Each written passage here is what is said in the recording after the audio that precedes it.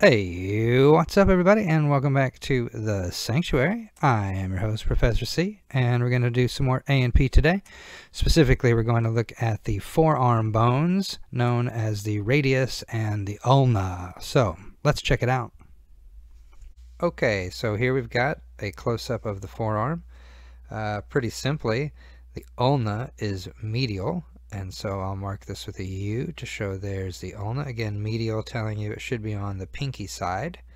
And it's going to swing around the trochlea of the humerus, and this forms the majority of what we call the elbow. So if up here I'm circling the bony elbow, and I can draw an arrow down to here and say that is the same thing, right? So what are we looking at here?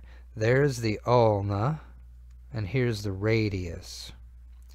So even though you can't see what the ulna is doing right there, it looks like this right here. I'm circling on the top right. Looks like a back scratcher. It's got a U for ulna, right? That's what the bone looks like when you take it out of the trochlea of the humerus. That's the part that will swing around the trochlea, is that mouth or that back scratcher part. So here in most of these bony elbow pictures, we only see the back of it because we're looking at it posteriorly. Notice the radius down here, and radius is the one that is lateral, so there's the radius, should be on the thumb side. Notice in anatomical position, I'm drawing the arrows here, how it does not articulate with the humerus the way that the ulna does. The ulna grabs onto it. The radius just puts its tabletop there, right on the edge of a structure called the capitulum. And you can go back and check out the humerus talk if you want to know about those details. So there's what it looks like in anatomical position. The ulna is medial, swings on the trochlea. The radius is lateral and articulates with the capitulum of the humerus. With the bones taken apart like this, we can clearly talk about the parts now. So the proximal end is the one that matters up here. So there's the proximal end. The distal end, of course, will be the other side down here. The olecranon process is right here. It's this top part of the ulna, this top tooth that's sticking out, and that's going to be inside the olecranon fossa of the humerus in anatomical position. Actually, in any position, that olecranon process will remain in the olecranon fossa. The coronoid process is the lower tooth right here. And in anatomical position, it's just sitting, poking out. When you flex the forearm, as I'll show you in the next picture, it's going to fit into the coronoid fossa of the humerus. In between those two, we have the trochlear notch. The U part of the ulna is the trochlear notch, and as it suggests, it will be biting onto the trochlea of the humerus, and that's what allows it to swing around. The styloid process is at the other end. It's at the distal end, and it's this little pokey thing right there, poking out of the bottom of the ulna. Styloid process. For the radius, we can play the same game. The proximal end is the one here, and the distal end is the one down here. Again, just like with the ulna, the important part's up top. You often call this the head. I said it kind of looks like a little tabletop or a hammerhead. Some people say it looks kind of like a little mushroom. So there's the head, and then right underneath it would be, as you think, there's the neck.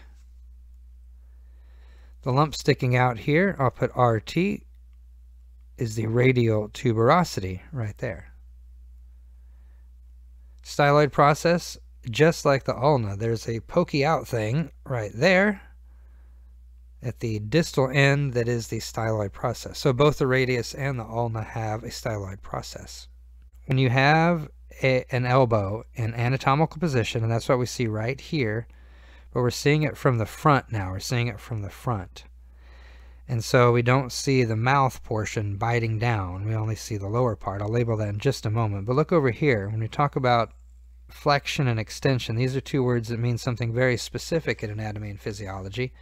An extension is when you increase an angle between two bones like that. If you decrease that angle between the two bones, it's called a flexion. So when someone says flex your forearm, it doesn't have anything to do with the muscles really, but it will be a muscle action that pulls the bones closer together. When you do the flexion, everything changes about this joint. Check out the bone on the left here. This is a capitulum. This is the trochlea. Okay, above this capitulum would be the radial fossa here. And then above the trochlea will be the coronoid fossa.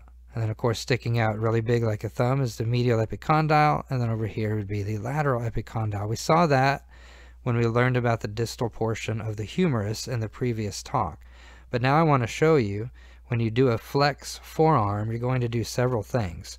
When you flex your forearm, the coronoid process of the ulna, and that's going to be this right here, CP. There's the coronoid process of the ulna, which means this is the radius, right?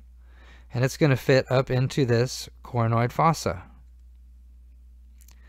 The head of the radius, which is right here, I'll put head, will do the same thing, but it will swing up into this radial fossa, just like that.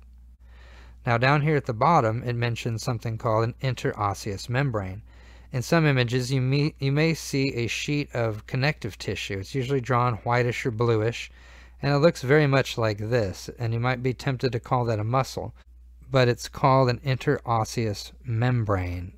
That's the connective tissue that goes along their entire length, holding the ulna to the radius. It does allow them to rotate around each other a little bit, but it does bind them together.